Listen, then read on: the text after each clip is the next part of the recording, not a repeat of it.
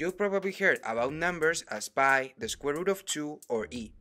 But surely the first numbers you've known since childhood are 1, 2, 3, and so on, which are what we call natural numbers. Natural numbers appear from the origins of mankind, based on the activity of counting. As an example, we can easily say that here we have sets with some quantities of elements. And if we count each one by one, we can ensure that there are 2 triangles, 3 smileys, and 4 Garfields. One important aspect is that the process of counting considers elements one by one, so the number that follows 3 is obtained by considering one more element. We can write this as 3 plus 1 equals what we call number 4. But the key idea here is that a set with 4 elements goes after one with 3 elements. That is, 4 is the successor of 3. As a child, sometimes I set out to count down to the biggest number I could. So I used to start as always, 1, 2, 3, 4, 5, 6. The fact here is that I will never finish. For instance, if I take 100 million, there is an easy successor, which is 100,000,001. Actually, every natural number has a successor. But now, let's note something. When we count anything, we always have a starting point, which has nothing before. It's like we have a row of runners in a race. We know that the gray Sonic is in position 5, successor of 4, the yellow one in position 4, successor of 3, and so on till we get to the first one. 1 is the successor of who? You can argue that 1 is the successor of 0, because 0 plus 1 equals 1. Well, if you're willing to consider empty sets, then you could add to them an element and say that 1 is the successor of 0.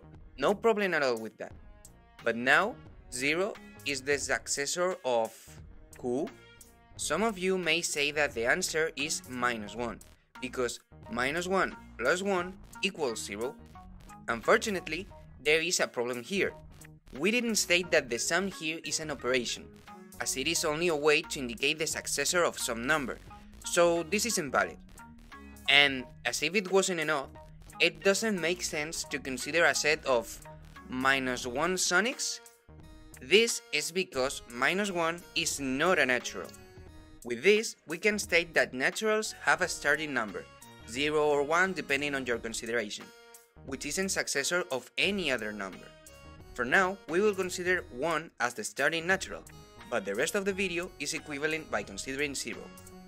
Another important property of naturals is order. If we have 2 bags of candies, we can easily affirm that the one at the left has more candies than the one at the right. But in fact, what does ensure that the number 3 is bigger or goes after the number 1? They are just symbols that represent sets of things. Here, the concept of successor is key. We know that the successor of 1 is 2. Think about it with sets of smileys. And the successor of 2 is 3. This process creates a path of successors from 1 to 3, which gives us a more rigorous argument to justify that 3 is bigger than 1. We can do this always we want to prove that some number is bigger than other. For example, there exists a path of successors from 3 to 6, so we can ensure that 6 is bigger than 3. Finally, we can define more rigorously what naturals are. Consider some natural number, 1, 200, 1000, which we will call n. Every natural represents a set with a certain amount of elements. Every natural has a successor, which we will call in general n plus 1. Naturals have a starting point, which isn't successor of anything, and there exists a relation of order, so we can follow a path of successors from one natural to another that is bigger.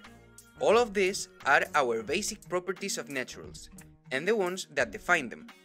Before we get into the dominoes, let's see a last but crucial property.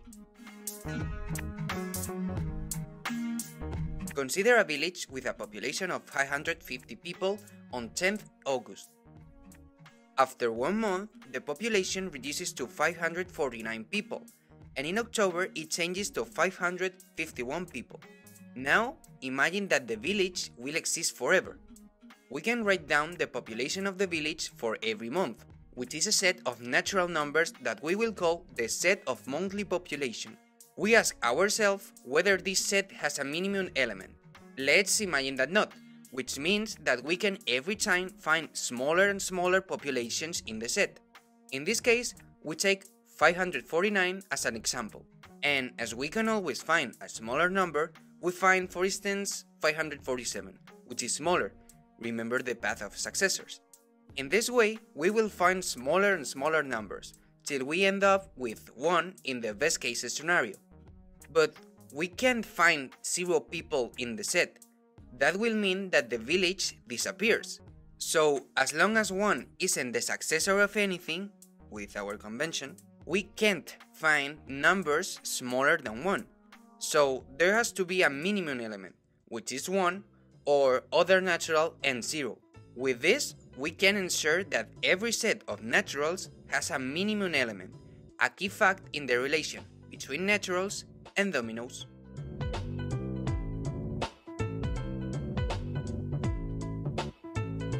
When we push the first domino in our row, we expect that all the rest will fall. But we can't wait till infinite dominoes fall, so we need a faster way to prove it. For that, we set the basic rules of our dominoes row. The first piece will fall, and if the nth falls, it will push the successor domino.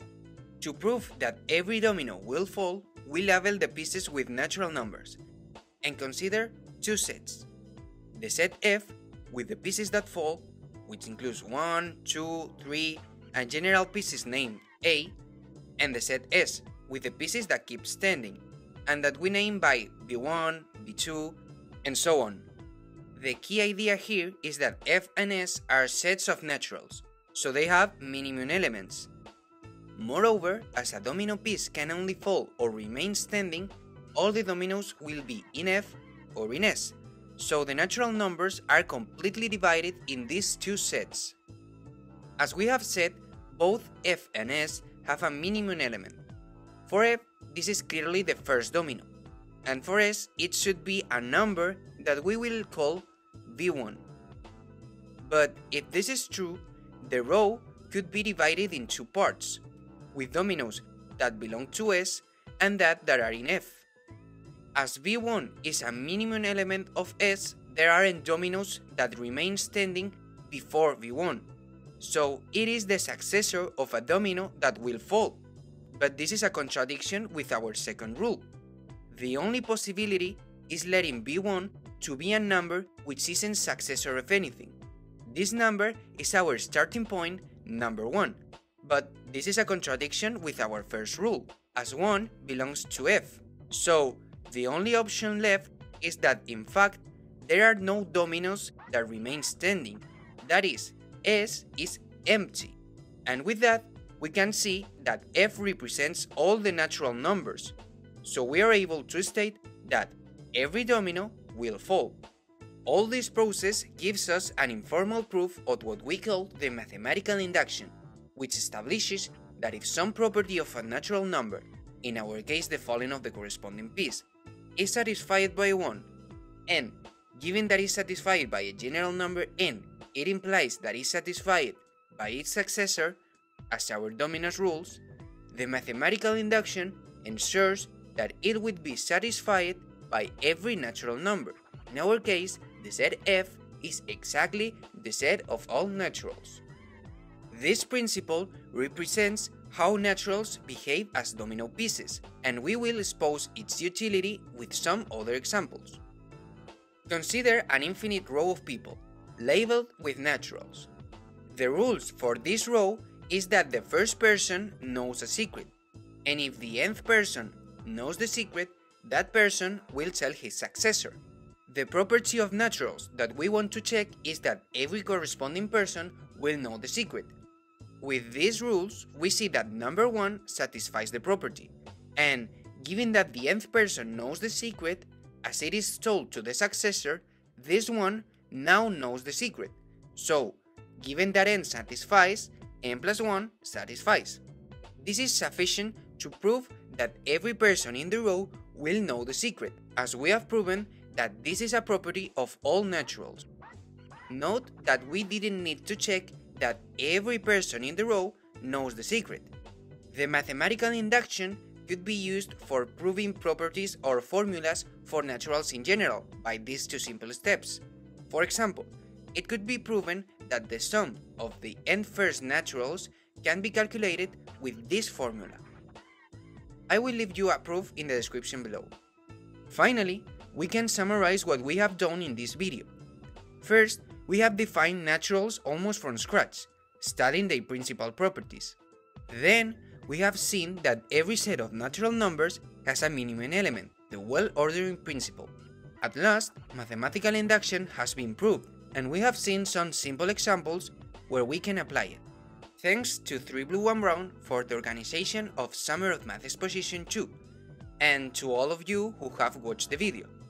Subscribe and have a nice day.